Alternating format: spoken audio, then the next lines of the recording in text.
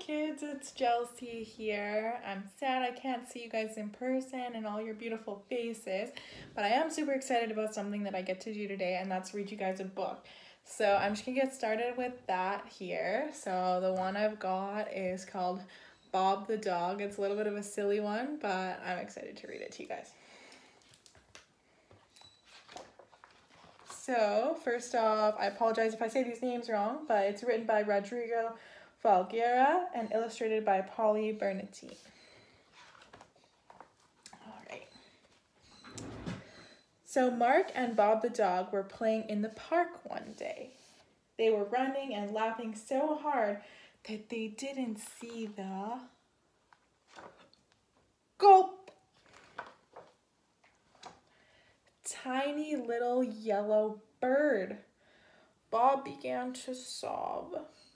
"Oh, I've eaten him," he cried. "I've eaten the tiny, innocent little birdie wordy." Mark tried to comfort him, but Bob didn't eat birds. He sobbed and wailed and howled.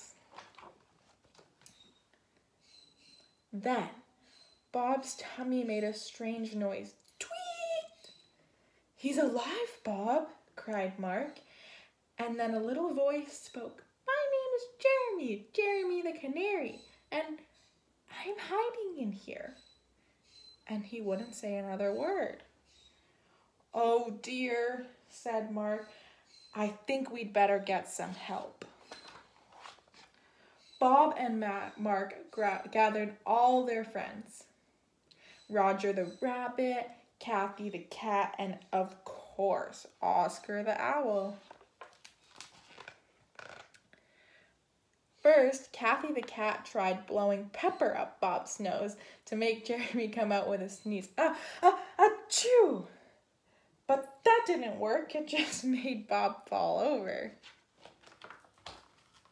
Next, Roger the rabbit tried bouncing on Bob's belly to make Jeremy pop out with a burp. Boing, boing, boing. But that didn't work. It just made Bob feel sick.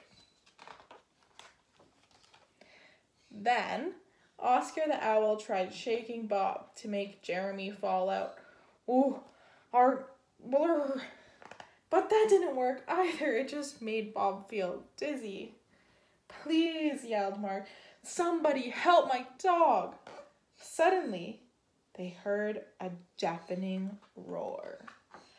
"Jeremy!" bellowed the big canary. "Mommy?" said Jeremy. "You'd better believe it's Mommy," she boomed. Bob felt a flutter in his tummy, and Jeremy the canary appeared. "I'm sorry," he said in a small voice. "I just didn't want to clean my room." "Well," said Mommy, "if you don't want to clean your room, you can always clean Bob's room." And Jeremy never complained about cleaning his own room ever again.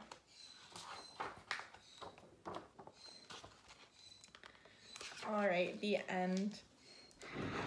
So I thought that was kind of a cute and silly story. I hope you guys enjoyed it. And again, I miss you guys. And also, I think something that you need to take away from that, especially with everything going on right now, is make sure you give a nice big hug to your mommies and daddies for me. Tell them you love them, and make sure you keep cleaning your rooms. And also, I want you to keep praying and keep telling Jesus you love him too, because remember, he's always here for you no matter what. Even if you're scared, anything like that. But he's always here, and he loves you, and I love you, and I'll see you guys as soon as I can. Bye.